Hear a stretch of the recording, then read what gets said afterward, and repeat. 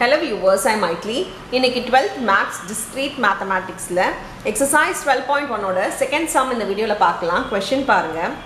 On Z, Z னா என்னது? Integers. On Z, define ஒரு binary operation கொடுத்திருக்காங்க. நம்ம இத ஸ்டார்னு படிக்கலாம்.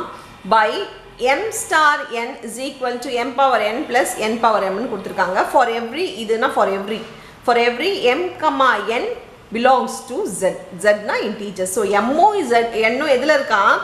Z la iruka is the star binary operation. Sorry, the operation binary on Z அப்படினு கேட்டிருக்காங்க. இது வந்து ஒரு binary operation இல்லையா? அதாவது இது வந்து ஒரு binary operation இல்லையா? Binary operation யூசுவலா தெரியும் உங்களுக்கு closure property. Closure property னா என்னன்னா இப்போ நான் ஒரு ரெண்டு நம்பர் m n வந்து நான் எதுல இருந்து எடுக்க போறேன்? இன்டிஜர்ஸ்ல இருந்து எடுக்க போறேன். ஏனா அவங்களே கொடுத்திருக்காங்க m n ஒரு இன்டிஜர். இன்டிஜர்ஸ்ல இருந்து எடுத்தா எனக்கு ஆன்சர் எதுல வரணும்னா இன்டிஜர்ல வரணும். அதுதான் க்ளோஷர் ப்ராப்பர்ட்டி. நான் எது என்ன எடுக்கிறேனோ அதே செட்டுக்குள்ள தான் அதுவும் இருக்கணும். அது பேர் தான் என்னதுன்னா இன்டிஜர்ஸ்.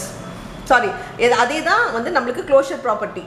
எம்மோ என்ன எடுத்து இன்டிஜர்ல இருந்தா இதுவும் என்னவா இருக்கணும்? இன்டிஜருக்குள்ள இருந்துச்சுன்னா இது ஒரு பைனரி ஆப்ரேஷன் நம்ம சொல்ல முடியும். சரி, இப்போ நம்ம எப்படி எடுக்கலாம்னா நம்மளே ஒரு எக்ஸாம்பிளுக்கு ஒரு நம்பர் எடுத்துக்கலாம். ரொம்ப ஈஸியாக நம்பர் எடுத்துக்கலாம். ரொம்ப பெரிய நம்பர்லாம் வேணாம், ரொம்ப குட்டி நம்பர் எடுத்துக்கலாம். நான் 2ம் 3ம் எடுத்துக்கிறேன்னு வச்சுக்கோங்களேன். இன்டிஜர்ஸ்னும் போது ஒரு ப்ளஸ் ஒரு மைனஸ் எடுங்க, அப்போ கொஞ்சம் ஈஸியாக இருக்கும்.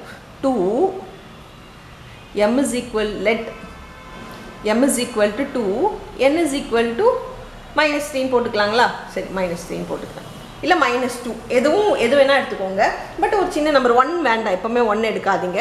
அது இல்லாத குட்டி நம்பராக எடுத்துக்கோங்க. ஏன்னா நம்மளுக்கு சால்வ் பண்ணுறது கொஞ்சம் ஈஸியாக இருக்கணும். இது நான் 3 கூட கஷ்டமாக இருக்குன்னா -2 கூட எடுத்துக்கோங்க. ஸோ ஈஸியாக இருக்க நம்பர் நீங்களே செலக்ட் பண்ணி எடுத்துக்கோங்க. எடுத்துகிட்டு இப்போ நம்மளுக்கு இது சால்வ் ஆகிட்டு வந்தாலே நம்மளுக்கு ஏன்னா இதில் என்ன பண்ண போகிறோன்னே தெரியல, இது என்ன ஆப்ரேஷனே தெரியல.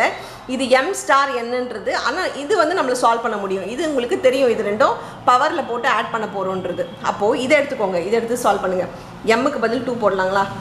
n இருக்க இடத்துல -2 போடலாமா? ப்ளஸ் n இருக்க இடத்துல என்ன வந்திருக்கு?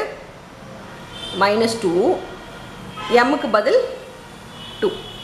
இப்போ இதை சால்வ் பண்ணி இது வர்றது ஒரு இன்டிஜரா அப்படின்றது செக் பண்ணிக்கலாம். இது பவரில் மைனஸ் இருந்தாலே நம்ம பையில் எழுதும். ஸோ 1/2² ஆகிடும். ப்ளஸ் இது மைனஸ் இன்ட்டு மைனஸ் ப்ளஸ் ஆகிடும், 4 ஆகிடும். இது சால்வ் பண்ணிக்கலாம். இது 1/4 + 4. இது நம்ம சால்வ் பண்ணால் இது எல்சிஎம் எடுப்போம். 4 16 + 1 17/4. இது பார்த்திங்கன்னா does not belongs to Z. ஏன்னா இன்டிஜர்னால் மைனஸில் இருக்கலாம், ப்ளஸில் இருக்கலாம். நம்பர் வந்து நம்ம நம்பர் லைனில் எழுதுறது தான் இன்டிஜர்.